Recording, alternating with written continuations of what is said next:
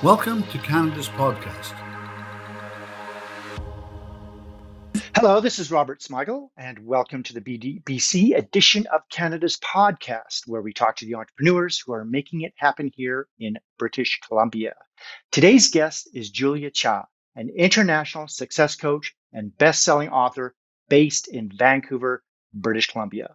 She works with entrepreneurs and alpha leaders to shatter the glass ceiling by leveraging their subconscious minds to create their dream life in all aspects: a thriving career, financial abundance, and supportive relationships.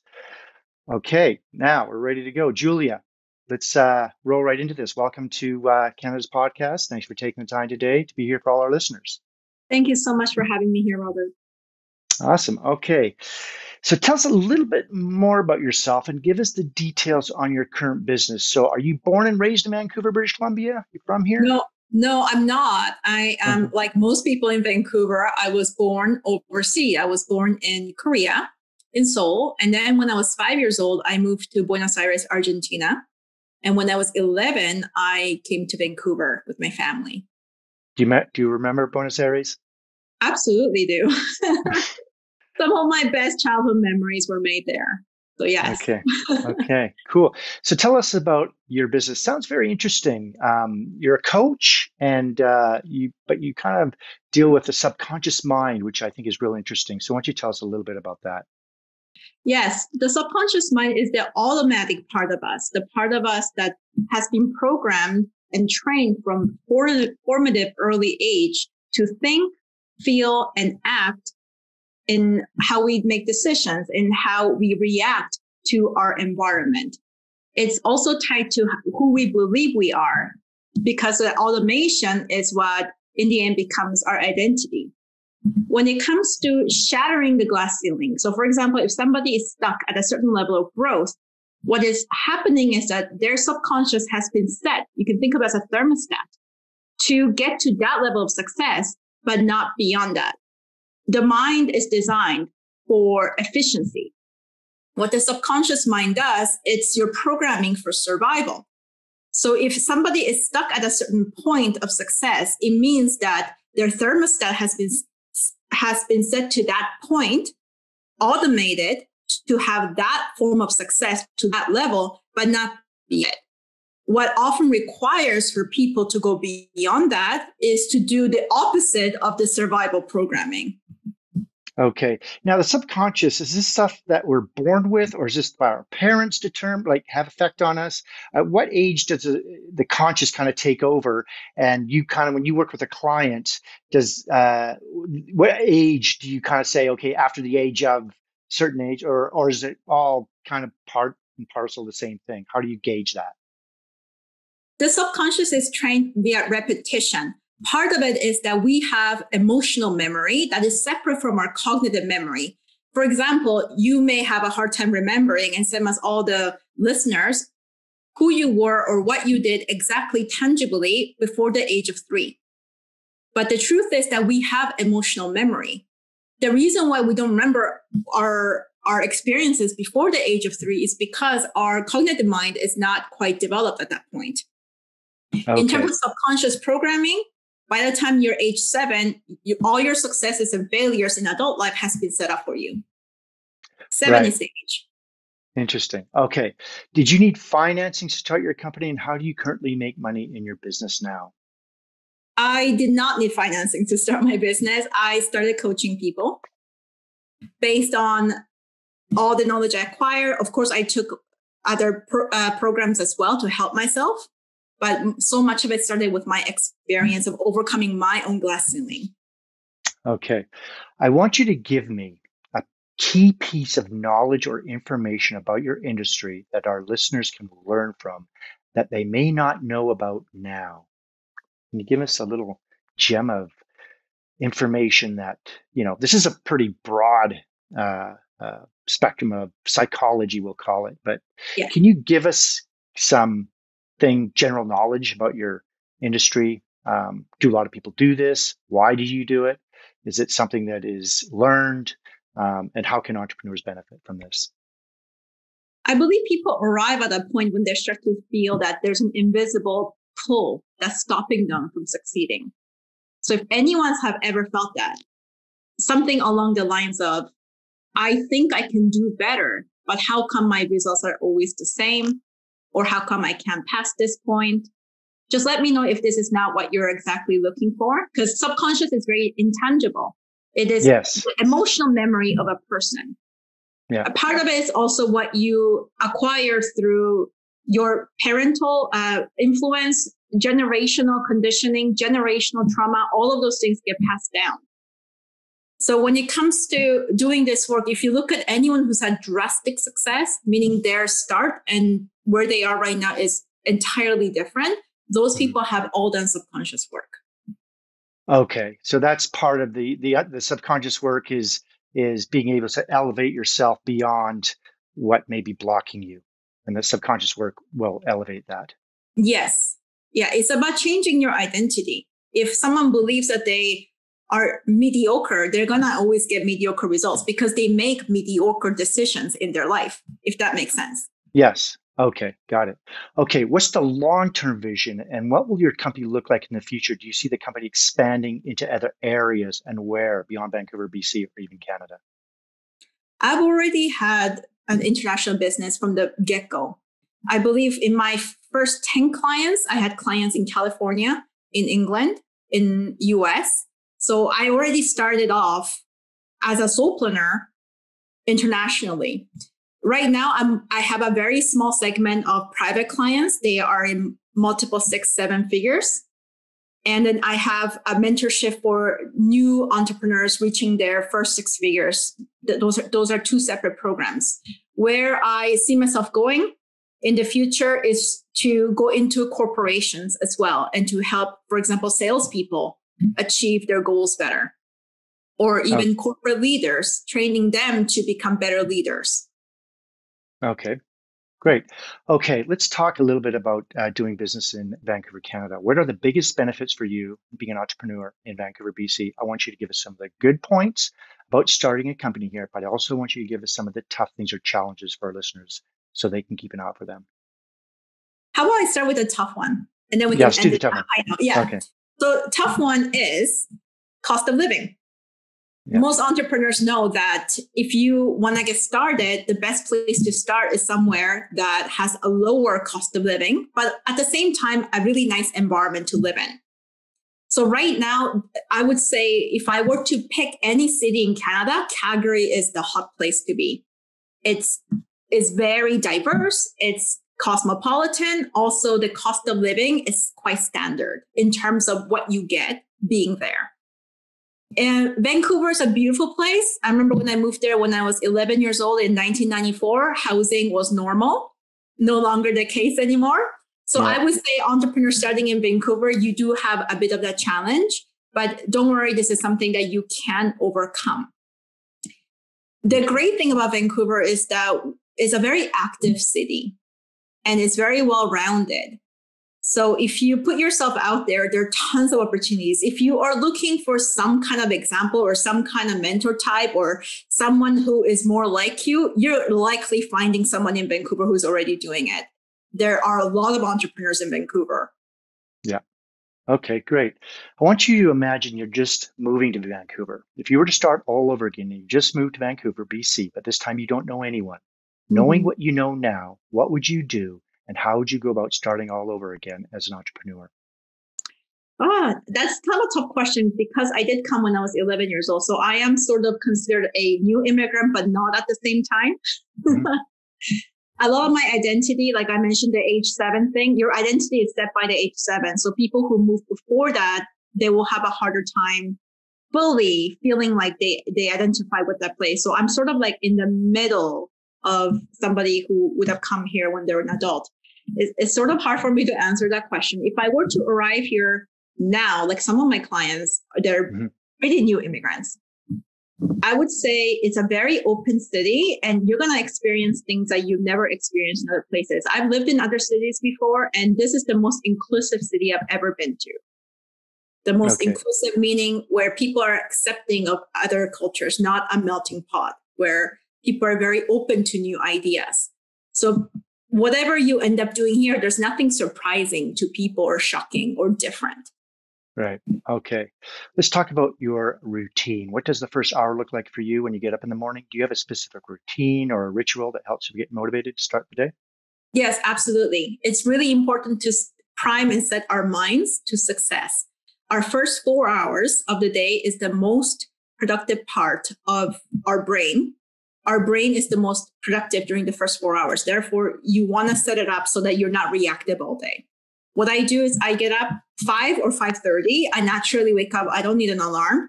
It wasn't always like this. I used to be a party girl. I used to stay up until 3. It was a normal thing. As I start to have this very specific goal in entrepreneurship, I start to change to adapt to what worked the best for productivity wise. I highly recommend everyone, even people who believe they're night owls, to start sleeping early and waking up early, because if you do that, you'll feel the day is longer and you just get a lot more done. So I will get up at 5:30. I don't like to eat anything, but I will drink water. The reason is if you put food in your body, the energy has to go to your stomach. So then you have less brain power. When we start to pay attention to productivity, to every little detail, we start to see how much all of this stuff affects us. And what I do is I will do my meditation, and it doesn't have to be crazy. I don't believe in spending your whole morning doing your morning routine. I do a 10 to 15-minute meditation to set myself up for energy. I might do a short yoga, 10 minutes, not every day, but I would have a coffee and I like it black, or I put cocoa powder in it and that's it. Sometimes almond milk. I just like to keep everything simple. Then I would do the first thing that I need to do that day. It's really important to focus on the one thing that's going to move the needle that day, whether that's lead generation, certain aspects of content, whatever it is that's the most pressing, important, that's going to bring you revenue.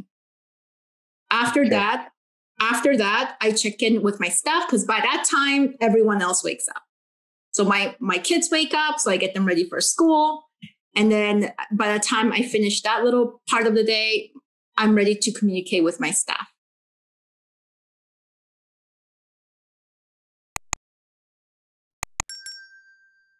You talk to lots of entrepreneurs and you consult with them. Do you think entrepreneurs have to be weird or unique in a positive way, or are wired differently? I believe it's both. Some people have always felt different. They have felt different growing up because our home family of origin is usually structured like a corporation. So people who do well in that environment, in their family of origin, they will probably figure out a pretty good way of navigating institutions. So school system, and then later corporations. It is a very similar vibe, but entrepreneurs have a different way of seeing things.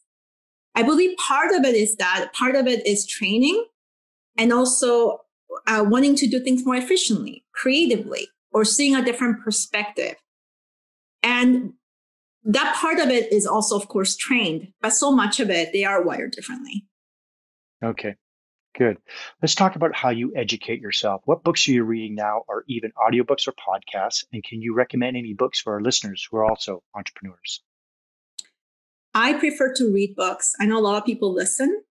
I do podcasts once in a while, but I'm a very visual person. Part of what we need to know about ourselves is to become really extremely self-aware of how you learn the best, not only what you're thinking and feeling every day and tuning into that and setting yourself up for success by honoring those things, but it's also about knowing how you learn the best.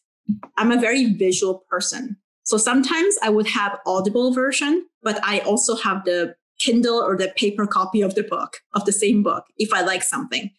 For example, the books I would highly recommend is The Science of Getting Rich. And also any book by Dr. David Hawkins. So that's Power versus Force, Letting Go. Those two are my top books. Okay.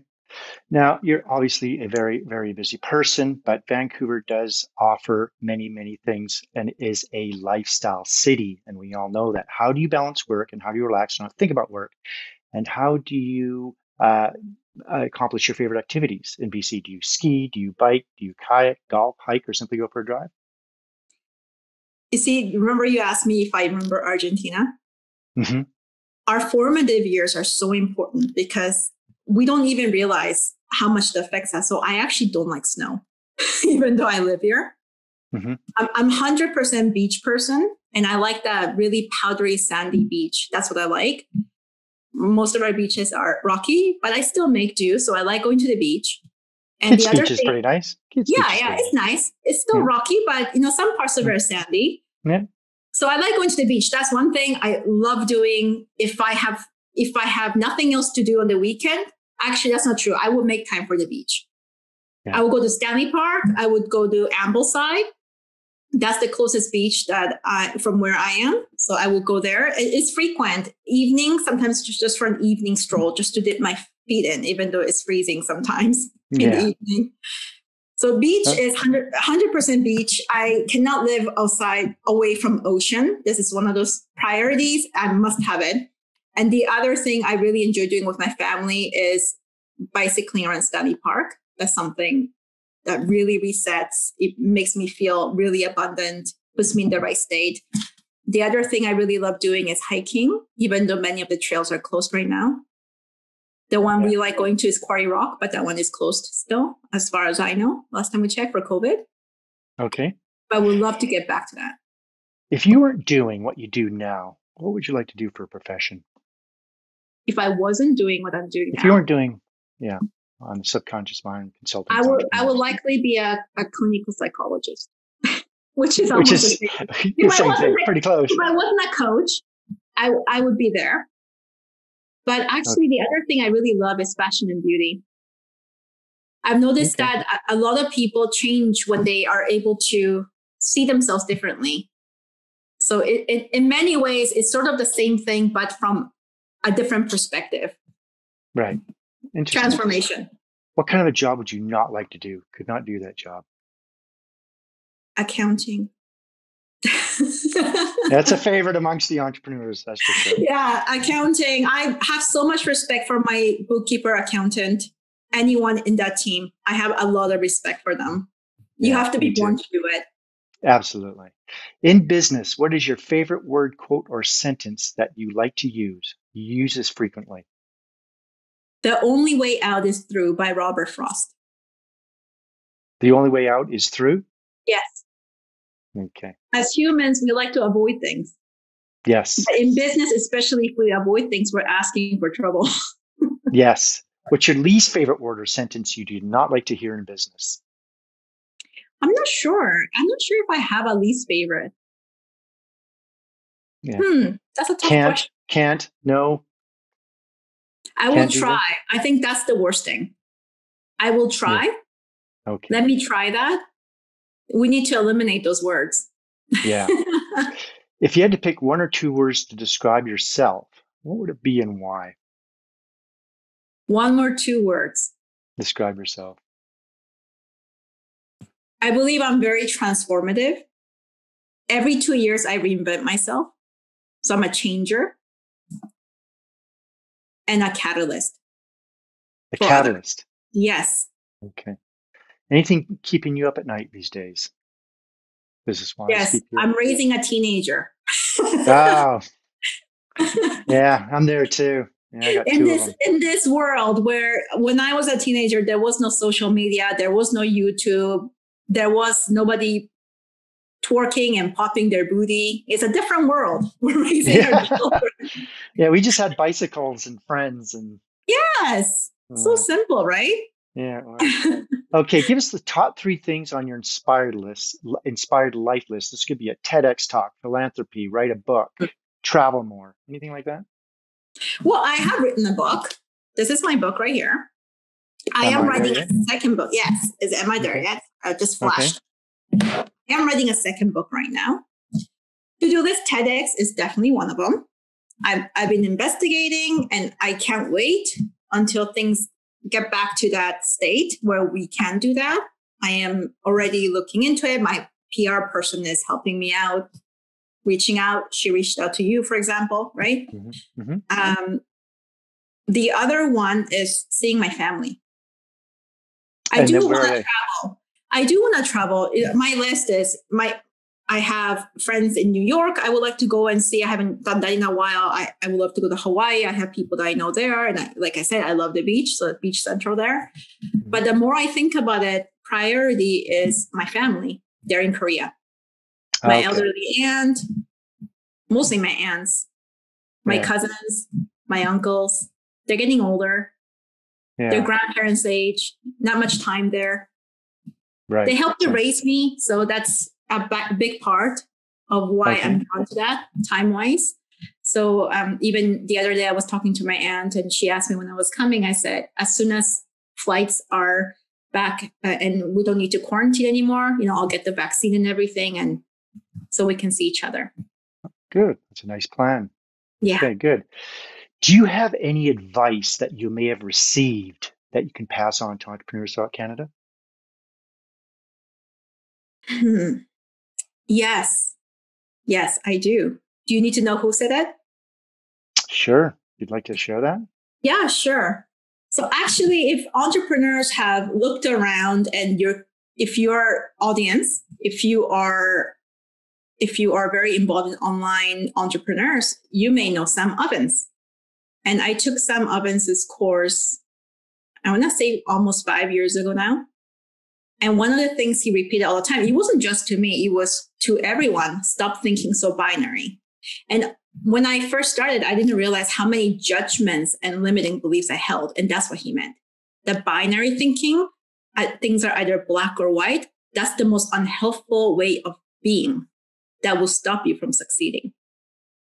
Because if it's a no in a sales or can't do this, or it's a ceiling of some sort, or perspective on something, or self-limiting beliefs, right? I mean, these are very binary things, right? Binary thoughts come all the time. Assumptions. Oh, so-and-so doesn't have money. Oh, they said no, they must not like me. Those things are not true. What if those things were not true? The things that you believe, I don't mean you, but you as in general. Yeah. Mm-hmm. The things that you believe that are absolute truth, you need to be prepared to question those things. How about the opposite were to be true? And then we immediately feel the resistance coming up. Now, is that that's part of the subconscious mind coming in as well, isn't it? Absolutely. Yeah. So the subconscious mind doesn't think binary, or does it think binary? Well, the subconscious mind is how we've been trained to think. So the binary thinking is an old programming in the subconscious that doesn't help us. Yes. I've also heard a lot. I've heard a lot of Tony Robbins saying our brain is 2 million years old and we're built to protect ourselves from saber-toothed tigers. And correct. That's what we're always in a defensive, reactive mode. Yeah. And that's tough to change, isn't it? I mean, it really is. I mean, yes.